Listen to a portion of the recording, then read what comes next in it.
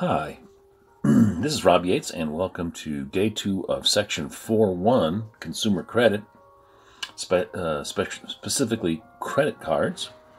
A little FYI here in our opening page, the European Parliament's Civil Liberties Committee on December 12th, 2017 approved new measures to step up the fight against money laundering and to narrow the scope of organized crime.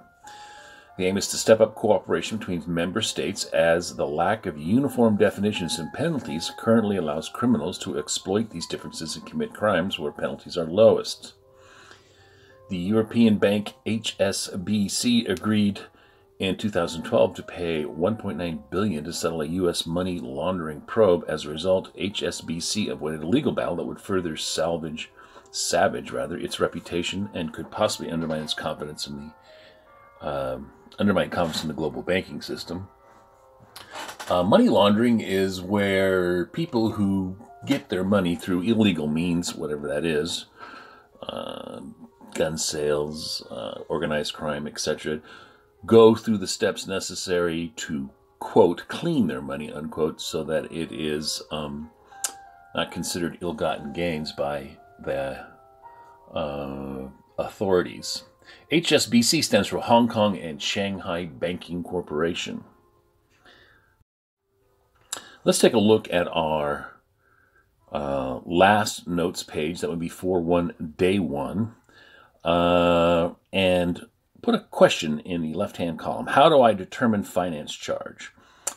It's pretty easy, really. You just subtract the purchase price from the total cost that you paid out. So you take your down payment, all your monthly payments, add them together, and then subtract what the original cost was, and whatever's left over, that is your finance charge.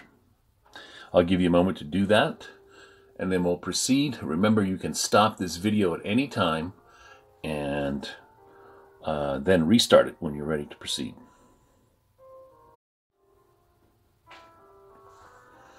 Please title your next notes page 4.1, Introduction to Consumer Credit, Day 2. Our learning target is the same as it was earlier this week. I will become familiar with the basic vocabulary of credit terms and types of lending institutions. I will compute finance charges.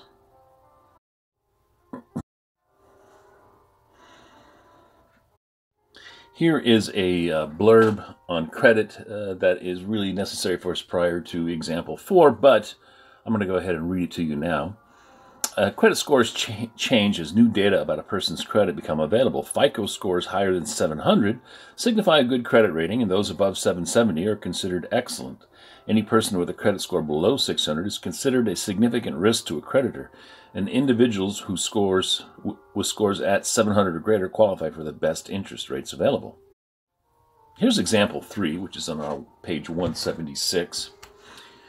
It says Carpet King is trying to increase sales, and it has instituted a new promotion. All purchases can be paid on the installment plan with no interest, as long as the total is paid in full within 6 months. There's a $20 minimum monthly payment required. If the Schuster family buys carpeting for $2,134 and makes only the minimum payment for the first 5 months, how much will they have to pay in the 6th month?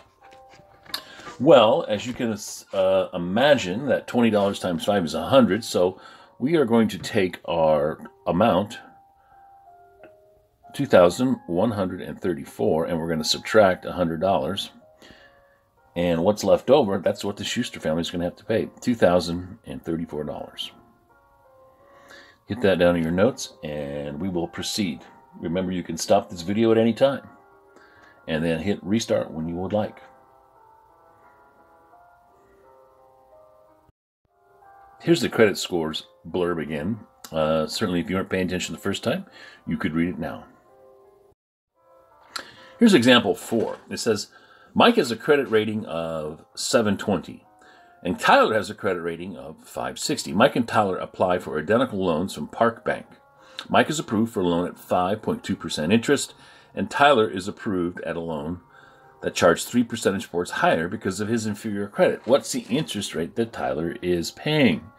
Well, we got 5.2, and we add 3, it becomes 8.2%.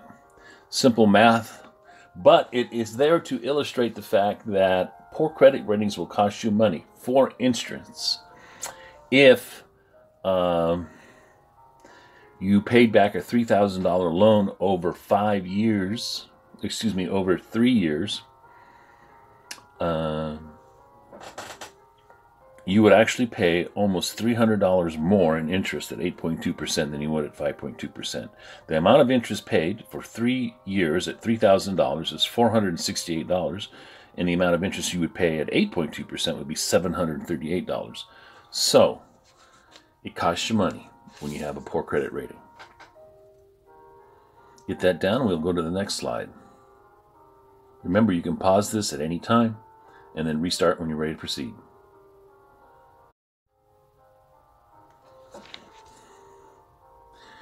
Please go over your notes, underline what's important, and then circle your 10.